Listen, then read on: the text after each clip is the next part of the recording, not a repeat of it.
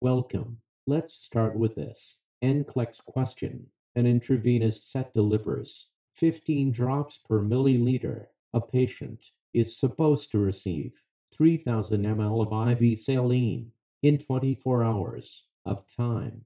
To achieve this, the nurse should set the IV flow rate to what? The answer choices are below. You can pause the video, pick an answer, unpause the video, and see the correct answer.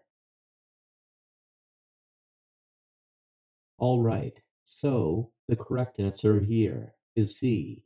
31. IV flow rate equals total volume times the drops per milliliter divided the total time in minutes. That is 3,000 milliliters times 15 divided by 24 hours. That is 24 times 60 minutes. When you do the calculation, you get the answer 31.